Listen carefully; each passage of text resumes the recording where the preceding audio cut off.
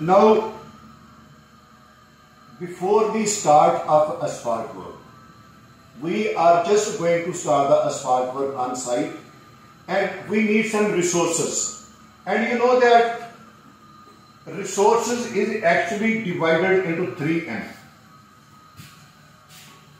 Let me write down M1 plus M2 plus M3. These are the 3 M. And let me tell M1, the first M, it is for the machine. Means when you have to start the asphalt work on the site, you need the proper machinery. Machinery means, first of all, you need the tipple truck.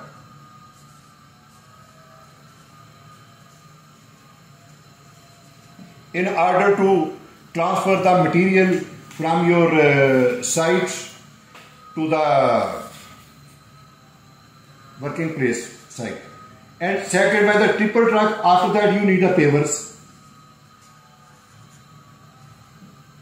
Then third one, you need the steel tire rollers. Then you also need pneumatic tires roller. Sometimes there are places where these bigger rollers are not working in a proper way. We use a small roller.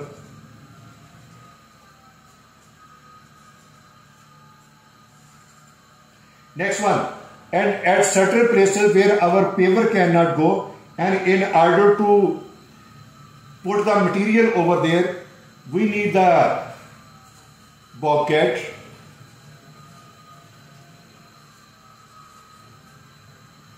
Similarly, we need the asphalt distributor.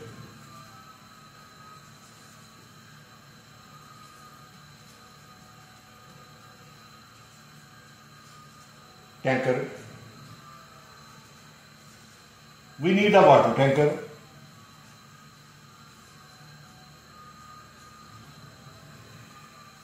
etc. How many required? It is depending upon the work nature. But just I have to give you which type of the machines are required.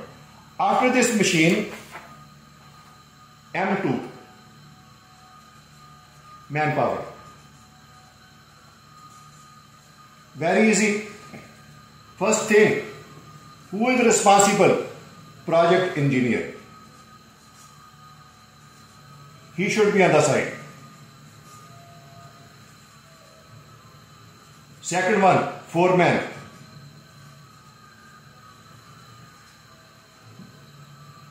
Third one, skilled labor.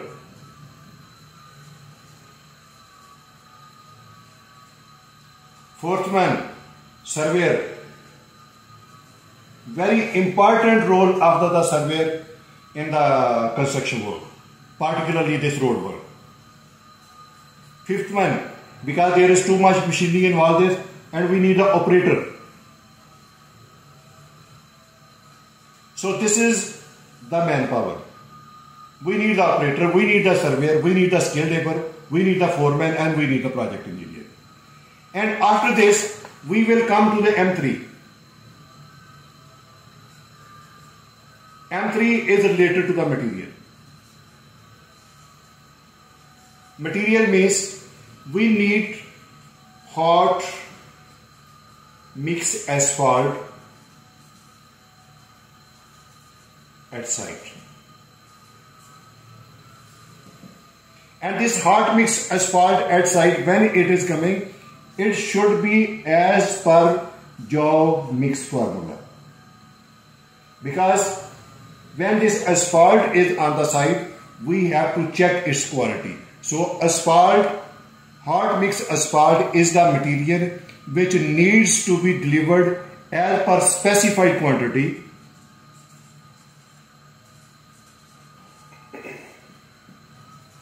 Quantity required on site. So this was just a brief introduction about this one. Because if you are as a field engineer or if you are going for the interview, you can be asked such type of the question. That's why for the introduction point of view, I gave this video for your understanding. Up to now, thank you very much for seeing this. In my next video, I will try to explain how we are going to lay down the asphalt on site. Thank you for this.